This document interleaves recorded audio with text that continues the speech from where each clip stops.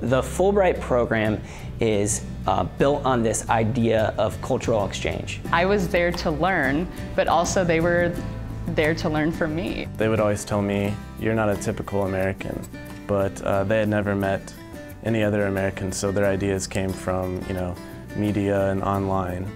It's personally rewarding. I think I've become a better person. I think I can contribute to society better and can understand different people better. For my Fulbright, I went to a small village in Honduras, in central Honduras. It was called La Concepcion, and I lived there with a family and became very much part of that community. But I worked with the nonprofit Heart to Honduras and did community development work. So we would go to these impoverished villages and we'd kind of sit down with them and be like, so what is your vision for your community and what are the resources you have? I was teaching in a very, very rural location in Thailand. I lived at the school, so I would commute about 30 seconds. We would do a morning assembly. I would teach about 5 classes a day. It was all English classes. I taught grades 7 through 12. And then after school, I usually, I led a club. I led the American Film Club, which basically involved us watching a lot of American movies and talking about them and what they meant, and also kind of working on our English skills as well. I went to Malaysia. All of us had a month-long orientation, and then we were just sent out to our placements. And I lived in a small town on the island of Borneo.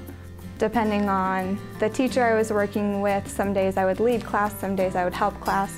That was only half of my job. The other half I spent organizing after-school activities, planning English camps. I went to the Czech Republic. I was a teaching assistant in English classrooms. I would usually do some sort of presentation on an American state or national park, and then we would talk in English about it. The ones who were curious about English, whenever they asked me to do something, I always went. And so I visited a lot of students' villages and their houses. Just tried to always say yes to everything. A lot of times you're going to be overwhelmed by culture shock or exhausted, but when somebody calls you up to go to dinner or to go to the mountains for the weekend, just go, because you're not going to regret it. I think I learned a lot about myself, and you learn what you're capable of. You learn about another culture and how well you can adapt to something like that, and how far you can kind of push yourself outside of your comfort zone. So it really makes you think about your goals and what you want out of life and how you're going to live on. The Office of Fellowship Advising was definitely helpful during the whole process. The staff checked my essays, made sure I made deadlines, pretty much held my hand throughout the whole process, and made sure my application was the best it could be before I finally submitted it. And Fulbright here's this opportunity where you're going to work, you're going to be paid, and you're going to receive an experience abroad.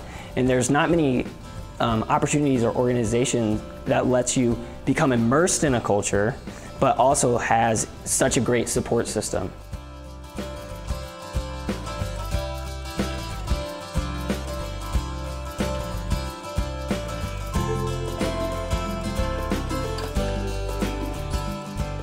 If there's any inkling at all that makes you think maybe you want to do it, apply. Apply and forget about it. And if you get accepted, that's amazing, and then you can make your decision then. But throw your hat in the ring, give it a shot, and if you get it, then really, really consider doing it, because it was one of the best experiences of my life. If you want to learn more about yourself, learn more about American culture, you realize what we have here when you're away. And if you want to learn about another group of people, a way another people live and love and learn and laugh, then go for it. Definitely had its challenges, but in the end, I would do it all over again.